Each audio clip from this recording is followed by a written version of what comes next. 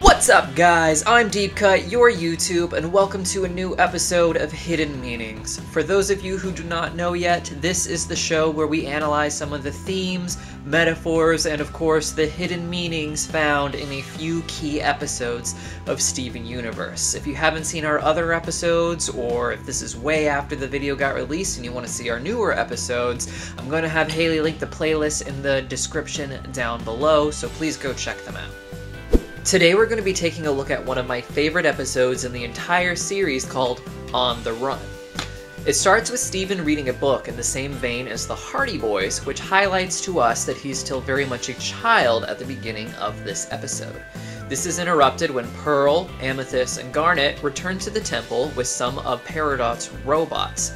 Pearl delivers some quick exposition revealing that she, Garnet, and Rose made a promise to protect Earth from Homeworld.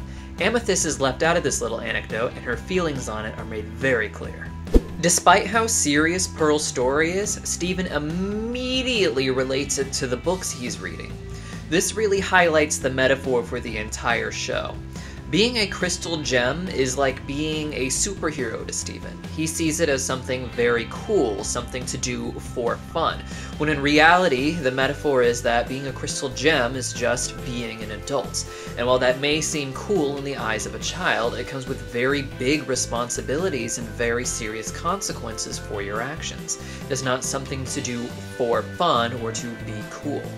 After Pearl and Garnet leave, Steven pines for the kind of adventure that he reads in his No Homeboys book series. Amethyst, inspired by that idea of not having a home tying her down, embarks on a journey with Steven across the countryside. It starts out really fun for the two, but it quickly takes a disappointing turn for Steven, who finds that it's not very easy to feed himself or find a comfortable place to sleep when you don't have a home.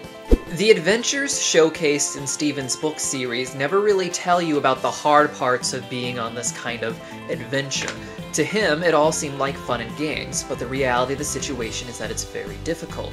This mirrors perfectly the idea of being a crystal gem. It seems like an effortless, fun adventure for superheroes, but in reality, it comes with very painful responsibilities.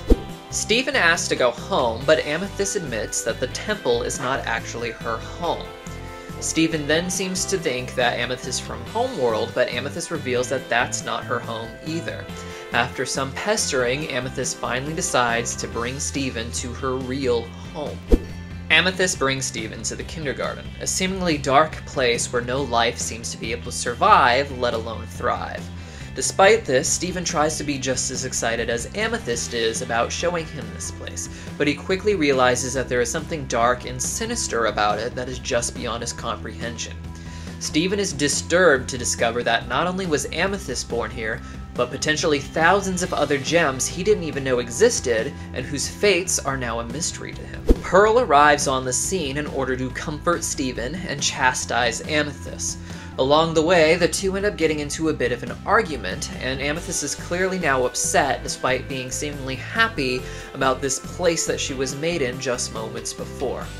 The two are having a pretty heated argument when suddenly...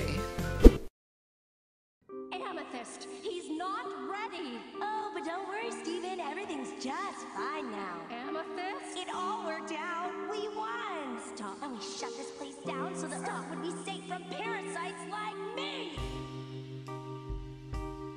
The circumstances of one's birth is one of the major recurring themes in this show. Each of the characters, including Steven, were born into a set of circumstances that they had no choice in and weren't necessarily in favor of. Most of them made choices later in life to go against this supposed nature. Amethyst, on the other hand, did not have the opportunity. Amethyst fights to help the Earth, but this was not a choice she made. Pearl, Ruby, Sapphire, Rose, Bismuth, they all chose to stand together and fight for the Earth and what they believed it stood for. She was not born until after the rebellion, and while this episode may seem to indicate that she feels pretty guilty about the way she was made, how it came at the cost of life on Earth, there is one moment here that highlights something much deeper.